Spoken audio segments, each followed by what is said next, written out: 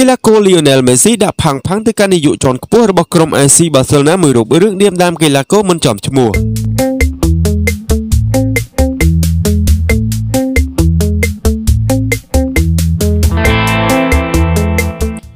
តារាឆ្នាំ Lionel Messi បានប្រាប់ទៅកាន់នាយកជាន់ខ្ពស់របស់ក្លឹប FC Barcelona លោក abuot ថាឲ្យនិយាយឲ្យចំឈ្មោះទៅលើកីឡាកររូបនាមម្នាក់ជុំវិញការប្រតិកម្មរបស់លោក abuot ទៅលើរឿងរ៉ាវនៃការចាក់ចេញរបស់អ្នកចាត់ការលោក Ernesto Valverde កន្លងទៅលោក abuot បាននិយាយមកអ្នកសារព័ត៌មានថាកីឡាកររបស់ក្លឹប FC Barcelona ពុំបានផ្ដល់នៅអ្វីដែលអស់ពីចិត្តចំពោះគ្រូចាស់លោក Valverde នោះឡើយឆ្លើយតបមកវិញ Messi បានថ្លែងប្រាប់សារព័ត៌មាន Sport ថាអ្នកដែលស្ថិតនៅក្នុងការដឹកនាំនៅផ្នែកកីឡារបស់លោក abuot គួរត្រូវប្រឈមនឹងការទទួលខុសត្រូវ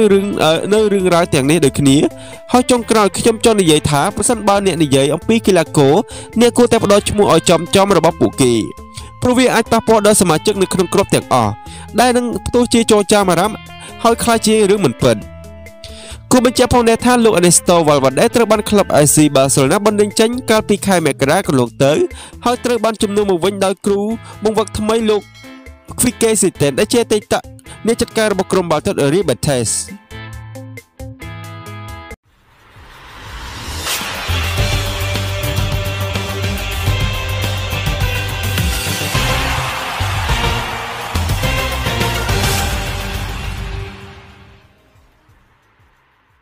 ក្រុមបាល់ទាត់សេបង្គង Juventus ចូលប្រជែងជាមួយនឹងក្រុម Bayern Munich ចង់បានកីឡាករសំខាន់របស់ក្រុមបាល់ទាត់ Manchester City មួយរូប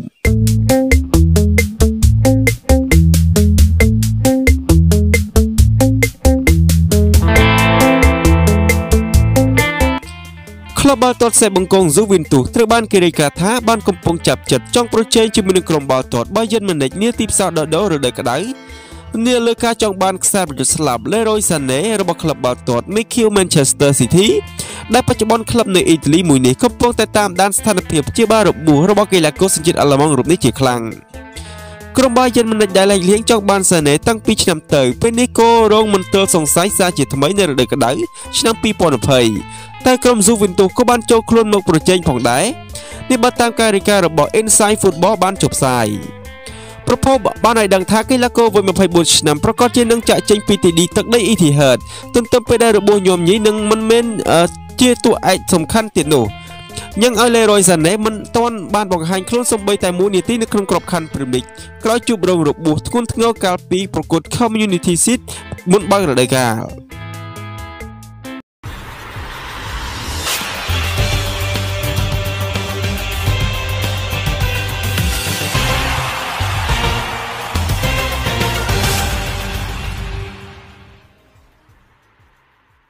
នៅខែមករានេះតាមទិញមិនបានដល់រដូវក្តៅក្រុមបាល់ទាត់តោក្យូ Chelsea នឹងចូលចាតាមទិញយកម្នាក់នេះម្ដងទៀត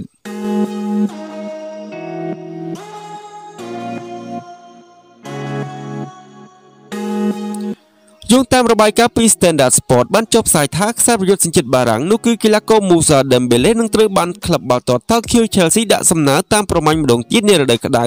ក្រោយបញ្ចប់រដូវកាលឆ្នាំ 2019-2020 បន្ទាប់ពីការចរចានៅខែមករាមិនអាចទទួលបានជោគជ័យក្រុមបាល់ទាត់តោក្យូ Chelsea ហាក់ត្រូវការចាំបាច់ក្នុងការនាំយកខ្សែប្រយុទ្ធ Dembélé ចេញពីក្របខ័ណ្ឌលីកអងហើយបើតាមតម្លៃដែលភាគីខាងក្លឹបបារាំងទាមទារគឺខ្ពស់ពេករហូតដល់ទៅ150លានអឺរ៉ូឯណោះគូបញ្ជាក់ថាខ្សែប្រយុទ្ធរបស់ក្លឹបបាល់ទាត់លីយ៉ុងរូបនេះរកបាន12គ្រាប់និងអាចស៊ីបាន1លើកហើយនៅការប្រកួតសរុបទាំង21លើកស្របពេលដែល French Cup និង Copa de la Ligue គ្រប់គេក៏បានរកបាន6គ្រាប់ផ្សេងទៀតផងដែរ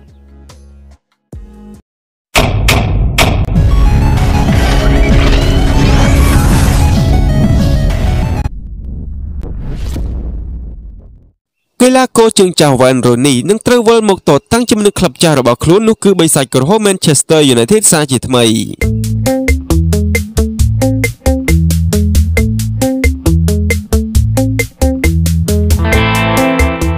បន្ទាប់ពីបានយកឈ្នះទៅលើក្លឹប Northampton Town នៅពីរង្វាន់ FA Cup ជុំទី4នៅក្នុងលទ្ធផល 4-2 កាលពីពេលថ្មីនេះសម្រាប់ក្លឹបបាល់ទាត់ Derby County នឹងត្រូវសម្រេចឲ្យជួបជាមួយនឹងក្លឹបបាល់ទាត់បិសាចក្រហម Manchester United នៅជុំបន្ទាប់ការប្រកួតនឹងត្រូវធ្វើឡើងនៅថ្ងៃទី6ខែមីនាឆ្នាំ2020ដែល Derby ធ្វើជាម្ចាស់ផ្ទះស្វាគមន៍ក្លឹបបិសាចក្រហម Manchester United គ គូបញ្ជាក់ថាវ៉ាន់រូនីជានិច្ចការនៅតែបន្តរកបានគ្រាប់បាល់ឲ្យក្លឹបថ្មីរបស់ខ្លួននោះដែរសតយ៉ាងដូចជា Derby County នេះផ្ទាល់គោកីឡាករវ័យ34ឆ្នាំរូបនេះបានរកគ្រាប់បាល់នៅប្រកួតទៅនឹងក្រុម Northampton ផងដែរនៅអំឡុងឆ្នាំ 2004 ខ្សែប្រយុទ្ធជាតិអង់គ្លេសបានចាក់ចេញពីក្រុមបាល់ទាត់ Everton ផ្លាស់មកកាន់ក្រុមបាល់ទាត់ បិសាចក្រហម Manchester United ហើយបានក្លាយជាកីឡាករដែលរកបានគ្រាប់បាល់ច្រើនបំផុតនៅក្នុងប្រវត្តិសាស្ត្រជាមួយនឹងការចាយពេលមិនចេះតែឆ្នាំដែល559ប្រកួតរកបាន253គ្រាប់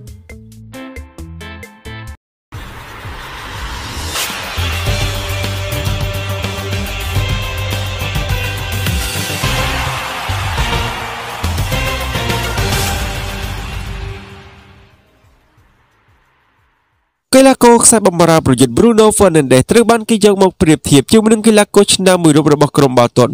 Manchester City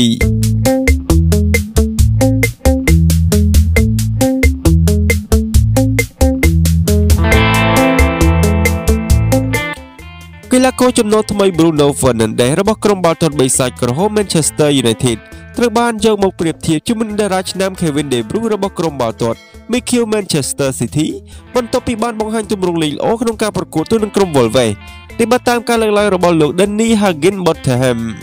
ខ្សែបម្រើសញ្ជាតិប៉ូទុយហ្គាល់ទទួលបានឱកាសលេងនៅក្នុងជម្រើស11អ្នកដំបូងនៅក្នុងការប្រកួតកាលពីថ្ងៃសៅរ៍នៅទឹកដី Old Trafford ពលគឺ48ម៉ោងបន្ទាប់ពីរូបគេបានផ្ទេរចេញពីក្រុមបាល់ទាត់ Sporting CP ហើយលោក Hagin-Bottom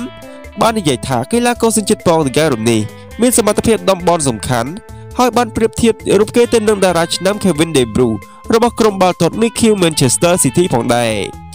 លោក Hagin-Bottom បានថ្លែងប្រាប់សារព័ត៌មាន The Sun ថាខ្ញុំមិននិយាយថារូបគេនឹង De Bruyne ជាកីឡាករដូចគ្នានោះទេប៉ុន្តែនៅចុងរដូវកាលមុនហើយនៅដើមរដូវកាលនេះ Manchester City បានប្រើទម្រង់លេង 4-2-3-1 ដោយ Kevin De Bruyne ដែលលេងតំណែងលេខ10ហើយយើងក៏បានមើលឃើញថា De Bruyne មានតំណែងផ្សេងមួយទៀតសម្រាប់ទម្រង់លេខ 4-3-3 Bruno Fernandes ក៏មានសមត្ថភាពលេងនៅតំណែងទាំងពីរនេះដូចគ្នាផងដែរ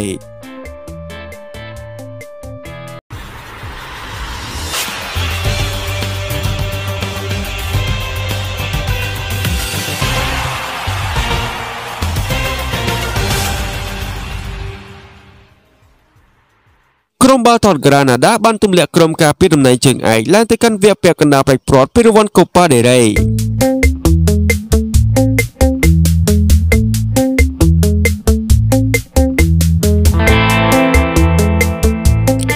ក្រុមបាល់ទាត់ Valencia ដែលជាម្ចាស់ជើងឯកពីរង្វាន់ Copa del Rey កាលពីរដូវកាលមុនបានធ្លាក់ចេញពីការប្រកួតនេះបន្ទាប់ពីបានបរាជ័យនៅក្នុងលទ្ធផល 2-1 ក្នុងការប្រកួតទៅនឹងក្រុម Granada នៅក្នុងវគ្គ8ក្រុមចុងក្រោយកីឡាករខ្សែប្រយុទ្ធ Roberto Soldado ជាអ្នករកបានគ្រាប់បាល់បើកឆាកនិងគ្រាប់បាល់ជ័យជំនះនៅចុងម៉ោងសម្រាប់ក្រុមរបស់ខ្លួនទម្លាក់ក្រុម Valencia ក្រុមបាល់ទាត់ Granada សុទ្ធបុកបង្គោលទី2លើកនៅក្នុងតង់ទី1ដោយពួកគេគៀកនឹងរកបានគ្រាប់បាល់បន្ថែមនៅ3នៅមុខខណៈដែលក្រុមបាល់ទាត់ Valencia ត្រូវបានច្រានចោលគ្រាប់បាល់មួយគ្រាប់ដោយបាល់ឱសាយខណៈដែល Rodrigo Moreno បានរកគ្រាប់បាល់តាមស្មើវិញនៅនាទីទី40មុនពេលដែលកីឡាករ Soldado សុទ្ធបាល់ពេននឹងទីគ្រាប់បាល់ជ័យជំនះនៅចុងម៉ោងសម្រាប់ក្រុម Granada សម្រាប់ជ័យជំនះនេះបានជួយឲ្យក្រុមបាល់ទាត់ Granada ឡើងទៅកាន់វគ្គពាក់កណ្ដាលប្រៃព្រាត់នេះពីរង្វាន់ Copa del Rey ជាលើកដំបូងចាប់តាំងពីឆ្នាំ 1969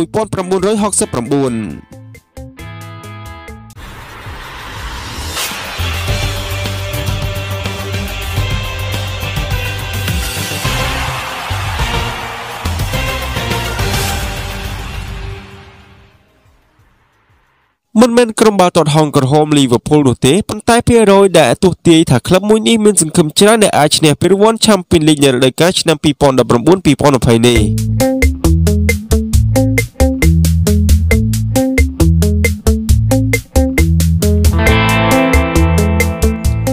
មិនមែនក្លឹបបាល់ទាត់ហុងក្រហម Liverpool នោះទេដែលមានភាគរយខ្ពស់ផ្ទុយទៅវិញបើតាមការព្យាករណ៍របស់ប្រព័ន្ធកុំព្យូទ័រនៃ 538បានប៉ាន់ប្រមាណថាក្រុមបាល់ទាត់ Bayern Munich មានសង្ឃឹមច្រើនជាងគេក្នុងការលើកពាន UEFA Champions League នៅរដូវកាលឆ្នាំ 2019-2020 នេះការប្រកួតវគ្គ16ក្រុមចុងក្រោយនៅជើងទី1នឹងចាប់ផ្ដើមឡើងនៅពីសប្តាហ៍បន្ទាប់ហើយក្រុម Bayern Munich នឹងត្រូវតតាំងជាមួយនឹងក្រុមបាល់ទាត់ Tokyo Chelsea នៅប្រកួតនោះក៏នៅតែជាក្រុមដែលមានសង្ឃឹមដដែលស្របពេលដែលក្រុមបាល់ទាត់ហុងក្រហម Liverpool ត្រូវប៉ះគ្នាជាមួយនឹងក្រុមបាល់ទាត់ Atletico Madrid តាមប្រភពបានឲ្យដឹងថាក្រុមបាល់ទាត់បាយ៉ឺនម៉ូនិចមានសង្ឃឹមឈ្នះវគ្គប្រាច់ព្រាត់ 21% ស្របពេលដែលក្រុមបាល់ទាត់ហង្សក្រហមលីវើពូលមានត្រឹមតែ 20% រីឯក្រុមបាល់ទាត់មេឃីវ Manchester City មាន 16% និងក្រុមបាល់ទាត់ Paris Saint-Germain មាន